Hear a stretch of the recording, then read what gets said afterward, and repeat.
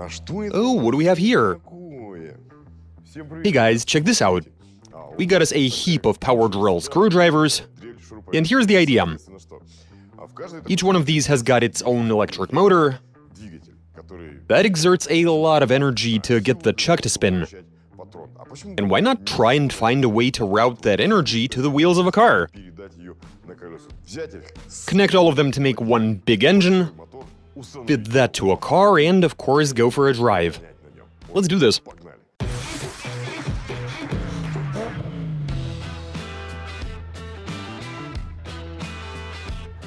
Since we still have that awesome cradle we made for the V16 chainsaw engine, we'll just modify and use it.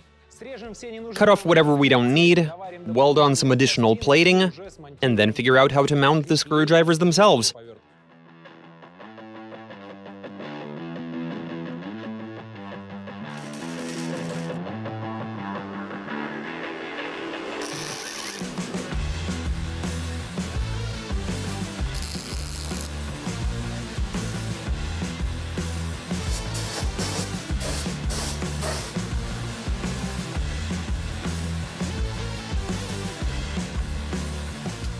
Here's what we've made so far. This thing does have a lot of horns, but the reason we've welded those on there is to be able to mount the screwdrivers, to be able to get them on nice and securely. We'll use some clamps to fit them to the mainframe, and each of them is going to have a second clamp securing it to its respective horn, so that it's on nice and tight. Okay, so we've put together a horny sort of frame. Time to commence the assembly. Let's carry on.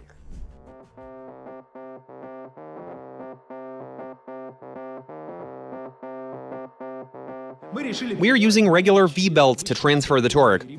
We didn't want to fit any additional pulleys to the chuck, instead opting to remove those entirely and replace them with pulleys. That'll free up some space. It's also just the correct way to do it. It'll get rid of any wobbles or vibrations or other sorts of unwanted movements that could have manifested if we'd have left the chucks on. We're machining the pulleys ourselves using a lathe, and they are made from aluminum to make them lighter and to remove some load from the motors, for them to spin more freely. Probably the most difficult part in all of this is to synchronize all 50 of these drills. We are going to dismantle all 50 of them. They each contain a chip, a control transistor, and so this is what gets it to turn on. We want to make it so that all 50 are activated with a single button.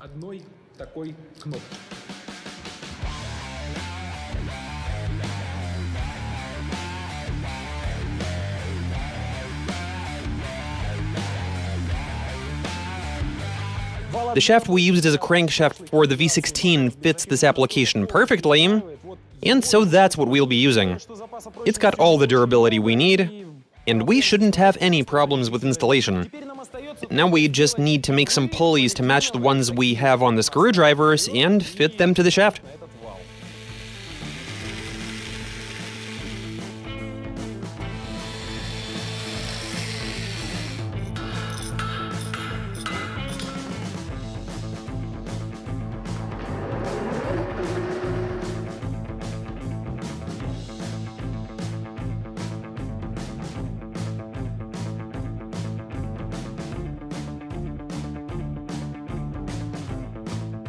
We took a 25mm thick steel plate and made these pulleys out of pieces of it. They fit the shaft very well. As for how they're going to be secured, we've got some tabs for that. The shaft and these pulleys are going to interlock with each other.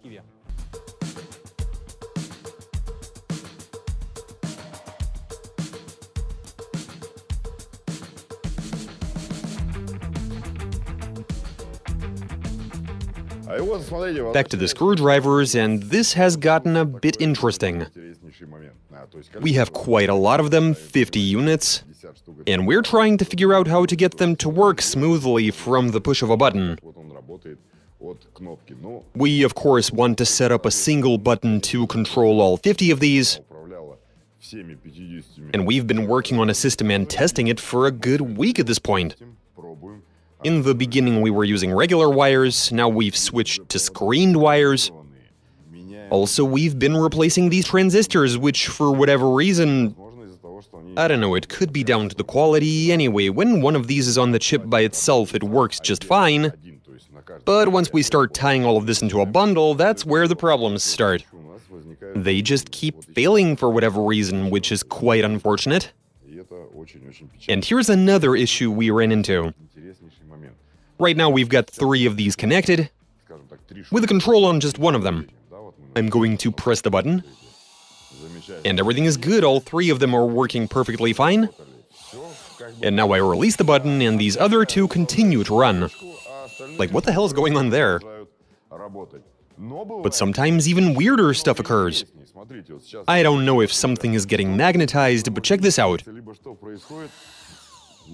Who even knows, man? Oh, now it's not running on its own. It might be that we don't really know a lot about this sort of stuff, but we would like to figure this out. What do you guys make of this? There just has to be somebody among you guys who is well versed when it comes to stuff like this. But we've thought about it for a bit, and we've come up with a solution of the so-called the simpler the better variety.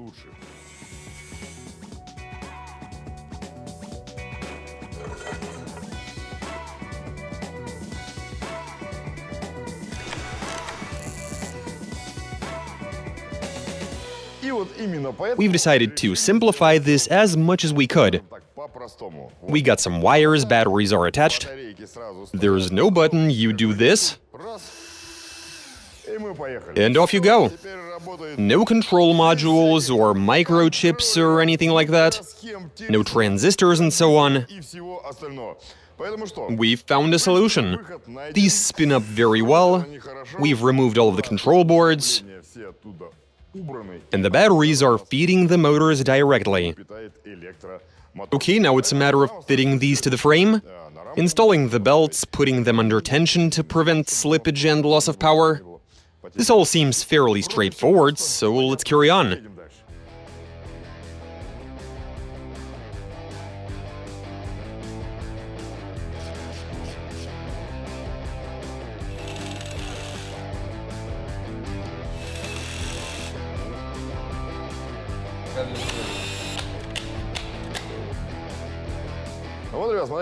Okay guys, the engine is now complete. It's an enormous electric motor, but it looks so good. With the black and orange color scheme, I mean, this is just awesome. Now there is a bit of green in there, and this is a cooling fan, but it's not necessarily performing cooling fan functions. Instead, it's sort of a rotation sensor, I guess. Okay, we are ready. I've got my wires right here. I'm going to bring them together. Here we go. Oh, wow. Holy cow.